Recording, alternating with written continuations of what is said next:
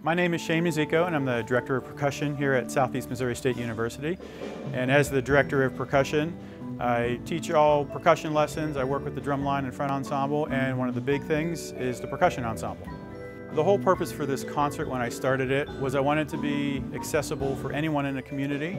I wanted it to be available to families with young children, and to offer a concert that was free would open that up to anybody in our community. Another big reason I started this concert was many people don't know what a marimba is. They don't know what a percussion ensemble is. So I wanted to educate the public by giving them something they might be interested in coming out to. The basis of it is very educational by nature. I am a teacher, and that's one thing I think about in the entire process of starting this and continuing this tradition. I encourage anyone to come out and check it out every year. It has become a family tradition for many families. It is an evolving program each year.